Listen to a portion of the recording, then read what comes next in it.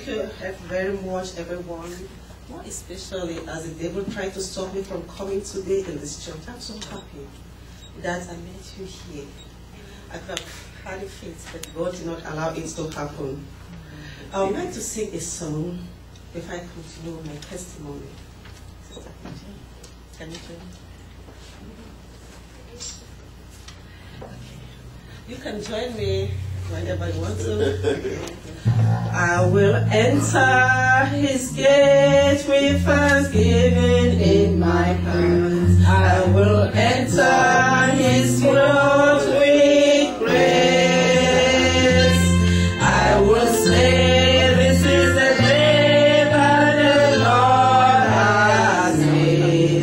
I will rejoice, for he has made me glad. He has made me glad. He has made me glad. He has made me glad. I will rejoice, for he has made me glad.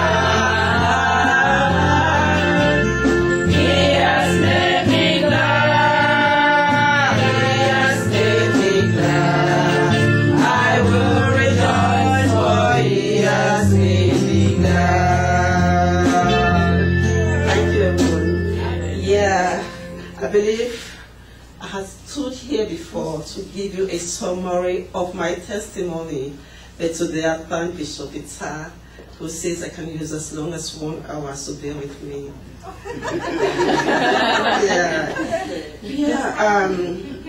As you see me standing here, I'm a miracle of God's living testimony.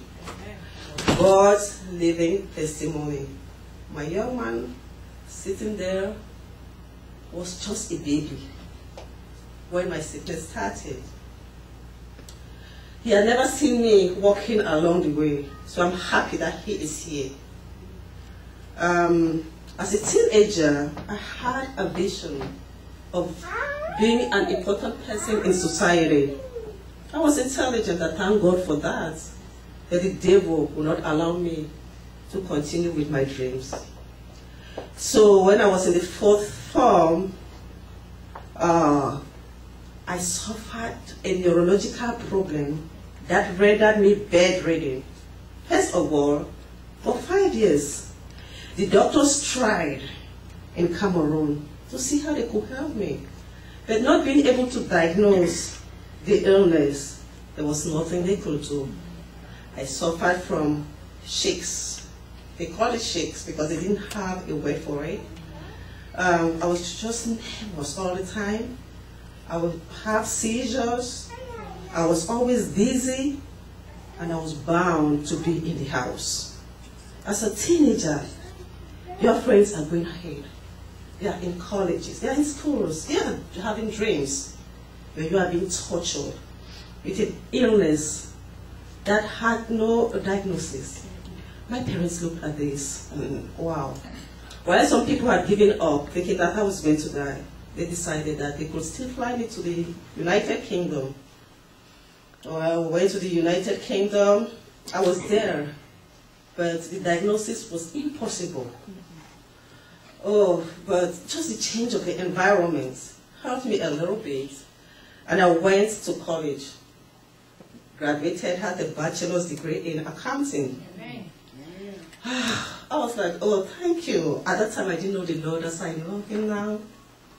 But the devil was behind me. Was like, girl, you think you've done anything? The second step of that illness was worse than the first time. I was bedridden again. I still started having seizures, dizziness, and on top of that, I had to suffer with asthma.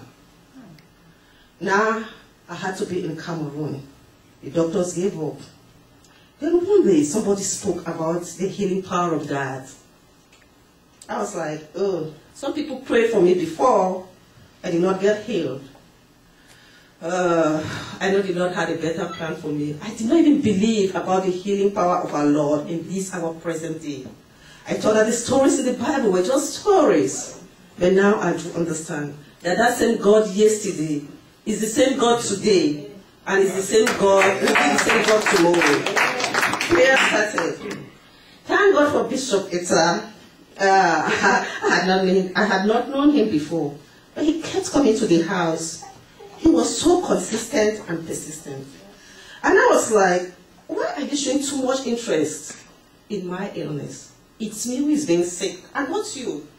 So because of that concern, I was like, okay, since he says he wants to pray, I've already given up. Why not try anyway? Sometimes I'll pretend, I'm like, I don't want to go. I can't walk. Yes, I couldn't walk around. Yes, Bishop always had something. I'll say, oh, there's a taxi in front of the house. He'll come with the taxi right in front of the house. And there was one of my friends who was like just coming there because my father was playing a lottery. They call it in Cameroon, TSC. TSC. And Bishop would take the two of us because he had to hold my hands so that I shouldn't fall. So pray for me. Was it in Moliko, right? And more to my surprise, even the asthma that I had, I knew that was a physical ailment it was not supernatural. And I thought the Lord would only heal supernatural illnesses. The asthma disappeared. Seizures disappeared. Dizziness disappeared. I was afraid to walk outside because I'd spent so many years, 10 years in bed, in the house, not going out, not seeing the outside world. I thought that I would never more see the sunshine again in my life. But the Lord God intervened in a way. Thank God for those who pray. Thank God for Bishop. Thank God for Etta. Thank God for all the people who prayed for me and those who did not give up. Now, coming to America. That's a different story. Did I want to come? Afraid to fly. Because I still have the psychological feeling like I've been in the house for a long time. But the Lord had a better plan for me. Coming to America, He made me to be very, very independent. Amen.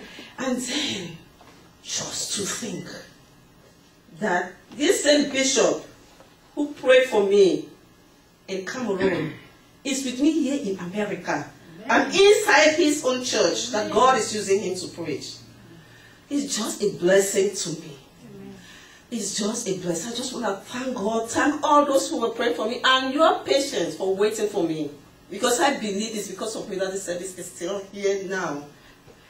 I just want to thank you. I say one or two people, or so many people, or your kids, your family members, may have problems where doctors have given up, friends have given up. They'll say, oh, there's no way you can ever get well. But I'm telling you one thing, that if the Lord could do it for me, He can do it for you. Be it a physical, emotional, psychological, any type of problem. Our God is a very good God. Thank you ever so much for this opportunity. I mean, I just want to thank the Lord. You know, I just pray that He used me as an instrument for His word. Because I have a lot to share. So that where there is hatred, I'll be able to plant love. Where there is confusion, peace. Where there is despair, hope. Thank you, Father. In the name of Jesus.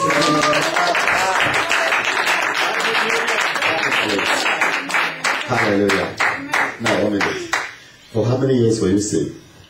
I think it's a total, because I used to have some breaks, but I know when I returned to Cameroon again, it was 10 years that I had to stay in the house. But before then, I had been sick for 5 years before going to the United Kingdom. Just imagine, I remember the day I saw her.